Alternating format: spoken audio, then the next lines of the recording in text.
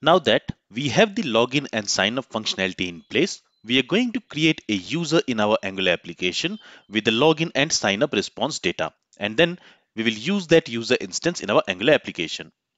For that, first we will create a user model in our Angular application. Let's go to VS Code, and in this model folder, I'm going to create a new file and I'll simply call it as user.ts. And in this file, we are going to create a user class and we are also going to export it. Now in this user class, so let's make this U in caps. In this user class, we want to have some public and private properties. And we want to initialize those properties using the constructor of this user class. So instead of separately creating the properties and then initializing it in the constructor, what I'm going to do is here, I'll simply create a constructor. And in that constructor, we will create some parameters. For example, we want to have an email of type string. And if I use a public keyword in front of it, in that case, behind the scenes, a public property called email will be created. And that property will be assigned with the value which we will receive for this email parameter. This we already know from our previous lectures, right? So in this way, we are going to create some more properties. For example, we also want to have an ID property. So again, I'll use this public keyword first, and then I want to have an ID property. And that ID property I want to assign with the value which we are going to receive for this ID parameter. And this is also going to be of type string. Then I also want to have a token property, but this property should be a private property because we don't want this token property to be accessible from outside this class. And this token, it is also going to be of type string. Now, why I'm making this token property as private is because we want to access the token, the JSON web token, which we are going to receive when a user logs in or signs up. So we want to use it in our application, but we don't want that token to be modified. So if we make it public, in that case, this token can be accessed from anywhere in our Angular application, and it can also be modified, right? But when I'm making it private, first of all, this token will not be accessible from anywhere outside of this class. And since it will not be accessible, it cannot be modified. Now we want to access this token from outside this class, but we don't want it to be modifiable. And that we will see how we can do that. Apart from this token, I also want to have another private property, which is expires in. So in this expires in property, we are going to save a date time value, and this expires in property will tell when that token is going to expire. Okay. Now, as I mentioned, I am making this token property as private because I don't want any other class modifying this token value, but I want this token to be accessible from outside this class. So for that, I'm going to use a getter. So we can simply say get, and then we can create a property called token. Okay, and it should be actually outside of this constructor. Okay, so here we are creating a get property, and this token here, remember that we are creating it like a function, but it is actually a property, and we are defining this property using this get keyword. That means it is a get property. It can be accessed from outside this class, but it cannot be modified. When we also create a set property like this, in that case, this token can be set. Now from within this get method, I want to return this dot underscore token property. So this underscore token, it is our private property. So whenever a user wants to access this token, he can access it using this token property, and it is a get property. And inside this token, if we want, we can also allow users to set the value for this token. But here we don't want to allow the users to set the value for this token. So we are not going to specify any setter for that. We are only going to specify a getter. That means outside of this class, we can access this token, but we cannot modify it. And how can we access this token? We can access this token using this getter. All right. Now, before we return the value of this token, we also want to check one condition. So here I will write if, and in the condition we will check this dot expires in, and since it is a private property, I'll also use underscore in front of it. Okay, so if this dot expires in exist, that means if this property exists on this user, and if I use a not operator in front of that, so that means if this expires in property does not exist, or if this dot expires in, if it is less than current date and time, for that we can use new date constructor. So this new date, it will return us current date and time.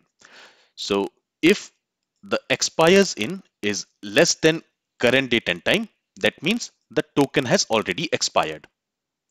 Okay, so again, if expires in property does not exist, or if the expires in property exists but it is less than the current date and time, that means the token has expired.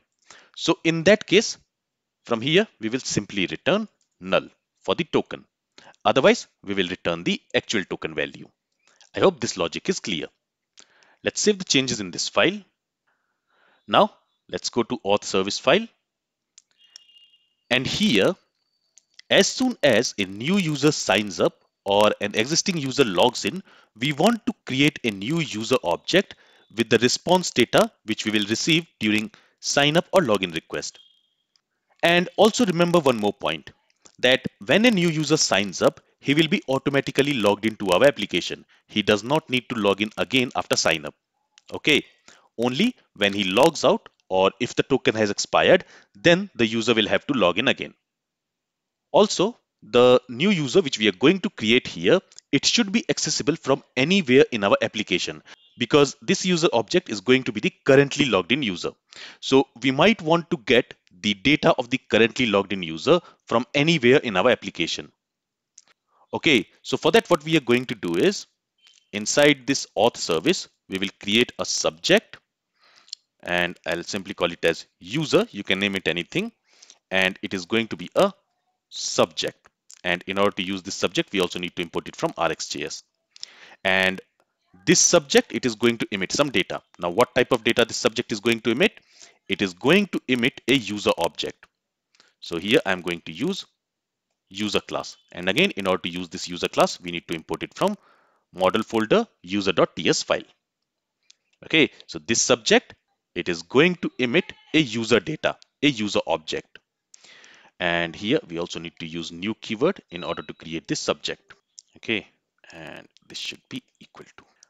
All right, so here we have created a user subject. Now, when this subject is going to emit the user data? Well, when the user signs up, at that time, we are going to receive some response. So we are going to receive the details of the currently signed up user. So what we are going to do is, to this pipe method, we are going to pass another operator called tap.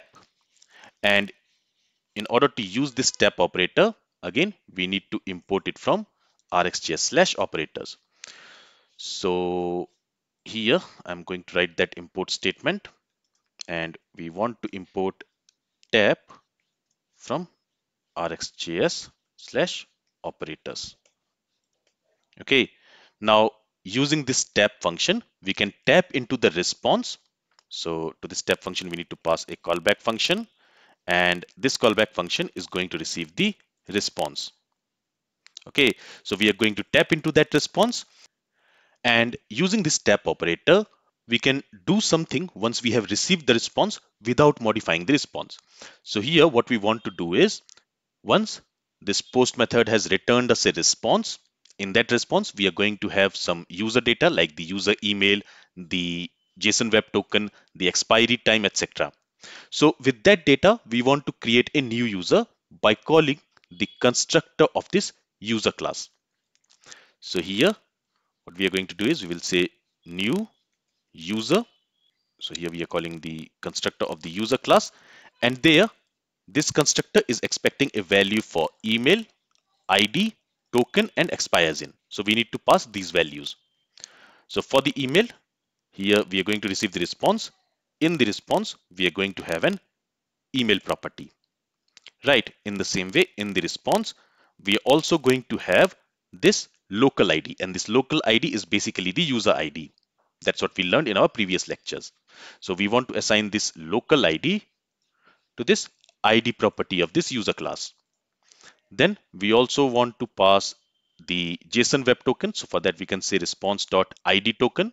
This ID token is going to store the JSON web token, and we want to assign that JSON web token to this underscore token property. And finally, we also need to pass the expiry date and time. Now, when we are going to receive the response from this post request, there the expires in property, it is storing a value in millisecond. But here, this user class, it is expecting a value of type date time for this expires in property. So for that, what we need to do is, based on the expires in property which we are going to receive in the response, first we will convert it to date time value. For that, let me create a variable. I'll call it expires in timestamp, or simply TS. Okay. And to get the timestamp for that expire time, what we can do is, first we will get the timestamp of current date and time. And to get the timestamp for the current date and time, again we can use new date.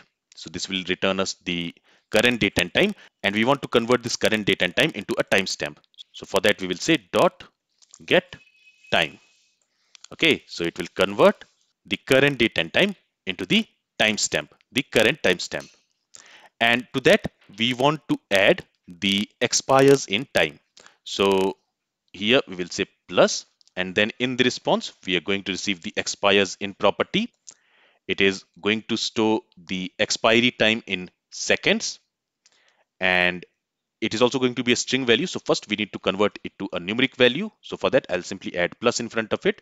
It will convert that string value into number. And since this value is in seconds, we need to convert it into milliseconds. For that, I'll simply multiply 1000 to it. And this is going to return us the timestamp of the expiry time. Now, this timestamp we want to convert into date and time. So for that, again, I'll create a new variable. I will call it expires in, and this is going to store a date time value. And to convert this timestamp into a date time value, again I'll use new date constructor, and to this we will pass this timestamp. So this date constructor will convert that timestamp into a date time value, and that we are assigning it to this expires in variable. Now let's pass this expires in variable for the expires in property of this user class. Okay, I hope this logic is also clear. So here we are creating a new user. Let's go ahead and let's store it in a variable. Let's simply call it as user. And now what we want is, once this user is created, we want to emit this user object using this subject. So for that, all we have to do is we have to say this dot user, which is a subject, dot next. So using this next method, we can emit some value from an observable, right? Now what value do we want to emit here? We want to emit this user object. So every time a new user will sign up in our Angular application, after the user has signed up and we have received the response, that new user will be created using this user class, and then it will be emitted by this user subject. And then it can be accessed from anywhere in our Angular application. We want to write the same logic when a user tries to log in. At that time also, we want to create a new user and we want to emit that user. Now we can go ahead and we can write the same logic for login also. But here what I will do is, just like we have created this helper function handle error, in the same way, we'll also create another helper function, and I'll call it handle create user. You can name it anything. And for this method, let's say we are going to receive the response. And now I will cut this logic from here and I'll paste it inside this method. Okay, let's save the changes. And now let's go ahead and from here, let's call this handle create user. So here, let's simply say this dot handle create user. And when we are calling this method, we also need to pass the response object. Okay. Let's save the changes, and now let's do the same thing for login also. So I'll copy this, and here also, after we have passed this catch error operator, after that let's also pass tap operator. Okay, so the same logic will also get applied to this login. With this, let's save the changes. So here we are creating a new user based on the response data which we are going to receive from sign up request or login request. Now we are going to use this user to show or hide some of the menus in our Angular application based on if the user is logged in or not. And that we will do in our next lecture. This is all from this lecture. Thank you for listening and have a great day.